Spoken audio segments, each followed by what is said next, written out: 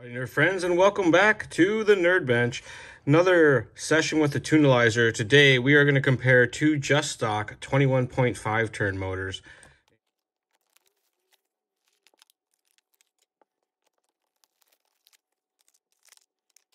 There you have it, a shiny new 21.5 Justock G2.1 fixed timing motor. These are very popular around the country for various handout or spec class racing, if you will, where they dictate what motor particularly you need to run. And Justocks are very consistent, so people love them. The rotor is marked with the correct, I guess, part number, you'd say, so that you know everything is within spec. Makes it easy on the local racetracks for all that fun stuff. So jump right into it. The Tunalyzer is a device that Hobbywing came out with several months ago. This is a tune analyzer. It can analyze the tune of your motor. It'll tell you various, I guess, details, you'd say, on the motor output, sensor information, RPM. We're going to get into all of that here in just a second.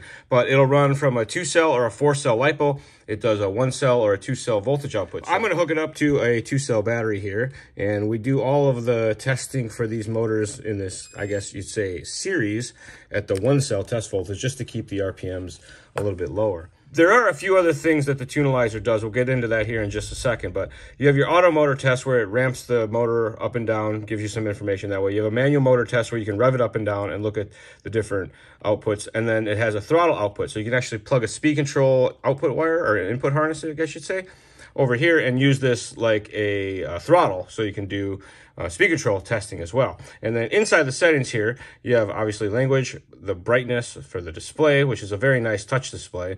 You can set the poles of the motor, so if you do different types of motors, you can set the different poles that you can test at. And then that applies for the sensorless motors as well. This will do sensorless motors.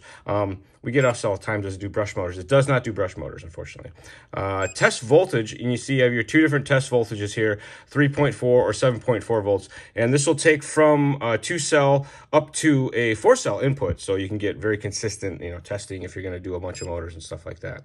The other question that we asked, does this have Bluetooth printing? I'll say not yet. I did ask the engineers if we can get Bluetooth printing added in. They didn't say no, so that is a feature that we may be able to add in later on. What this is also good for, if you work on adjustable timing motors that have end-bells that are adjustable, you can turn the end-bell timing up or down, change rotors, things like that. And this guy lets you see what it does, the actual current draw of the motor, RPM, and have a point of reference for what your tune is doing on your motor. Another simple thing that it can do is just compare two motors and see if you have two identical motors, which one's going to be better, or which one makes more RPM, which one draws more current. Just give you some baselines to look at and get an idea of what those numbers mean for your application.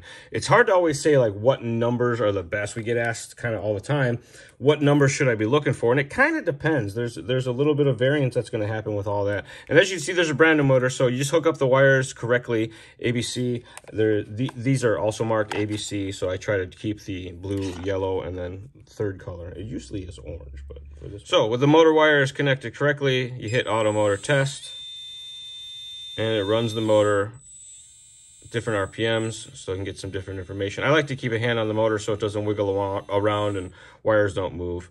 And then I have it set up on the 1-cell test voltage, so it tests at 3.4 volts, and you see your current from the test, so the amp draw, the kV of the motor, which is your RPM, what the electronic measured timing is, and then the fun stuff, your A, B, and C sensors measurements as well, so you can see there's a little bit of variance there. And then you can go down to the second screen. See your end-bell deviation, that's the difference in all three sensors, does the math for you. Rotor asymmetry, which is how equally charged the rotor is, and the Hall signal deviation, that's the strength of the sensors themselves, how consistent that strength reading is. And then, of course, the temp of the test from the sensor that's inside the motor. So just gives you a point of reference on everything. I take all these numbers, or I take these fun numbers, and I plug those into a spreadsheet. We'll do that, and I'll be right back. All right, and then same motor would just run a second test for the sake of science, I guess you'd say. And all the other motor tests and comparisons we've done, we run each of the motors twice, log the data, and then we look at the spreadsheet. So do that again. See, nothing changes a whole lot. There is a small bit of variance, as you would expect, like as these are alligator clips, and temperature changes just a little bit, so you do get a little bit of change there. But we're gonna go put these in the spreadsheet and be right back. So I marked this one motor number 1. This guy will be motor number 2. I guess 2 dots. Motor number 1 is 1 dot. Motor number 2 can be 2 dots. And with the motor wires connected correctly, hit the auto test, and away it goes.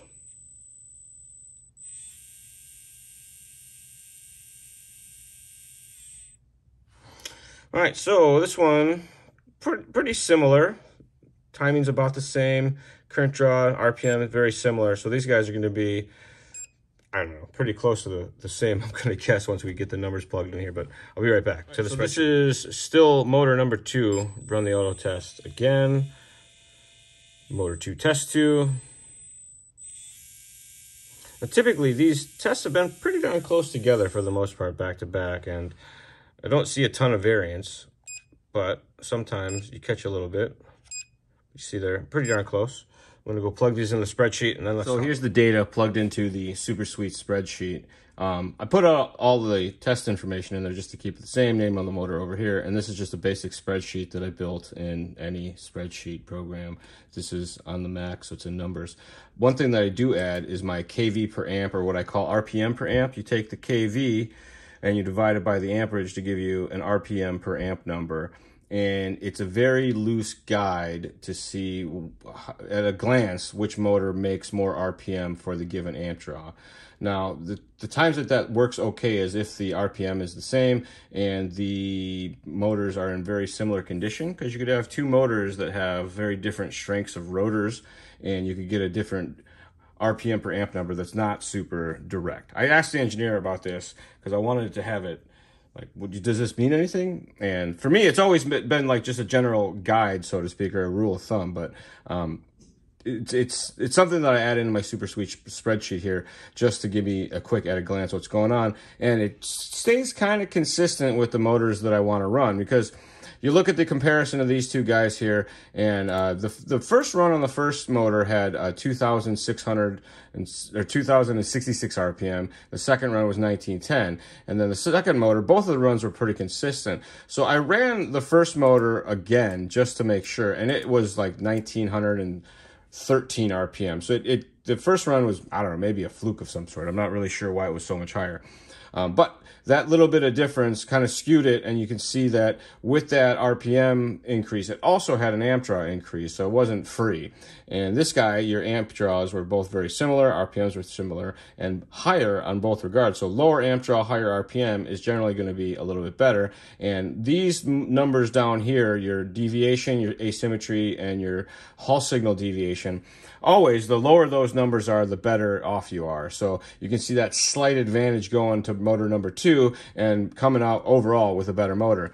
I'm not exactly sure why the temperature of the motors are different. I think there's a little bit of variance in the temp sensors in the motor, how that all works. But there was the lower temperature motor should perform better, and in this case it did. So I'm going to go back and run these motors some more and see if that temperature change has any effect on it. But for the sake of the video, this is the quick at a glance, if you were, at these 2 motors. If I was sitting at the racetrack running these 2, I might try to equalize those 2 temperatures a little bit more, just for the sake of sanity, see if it makes any difference.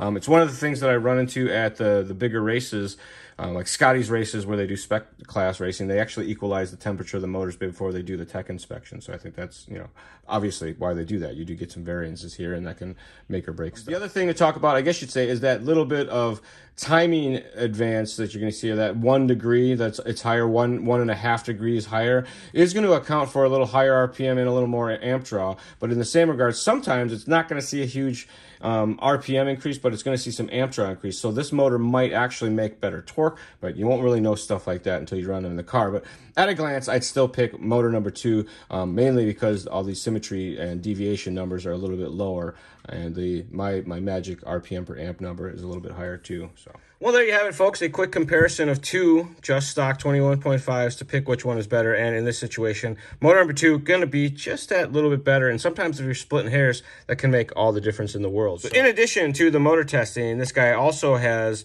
not like we said, the speed control testing, but also has Bluetooth built in, and it does all the things that the OTA does. So you can use this in conjunction with the HW Link V2 to go speed control tuning on on your Xerun series of speed controls. It also actually works with the Max series. So the Max, anything that works with an OTA, basically, you could use with the Tunalyzer. And as we mentioned, it does also work with sensorless motors. You just don't get all of that awesome information. It just gives you the RPM and the amp draw, not all that other cool stuff, because there's no sensors for it to read or any reference points for it to get the deviations. As always, folks, if you do have any questions, feel free to shoot us an email, northamerica@hobbywing.com. We do have a podcast. We do it the first and third Friday each and every month. You can look it up on your favorite podcast service. It's called RC Stuff, powered by Hobbywing. We give away a free Hobbywing system each and every episode. All you have to do to find out how to win is tune into an episode. And as always, folks, thanks for tuning in to another edition of The Charlie Show right here on the Hobbywing official YouTube channel. We will see you all next time. Thanks a lot.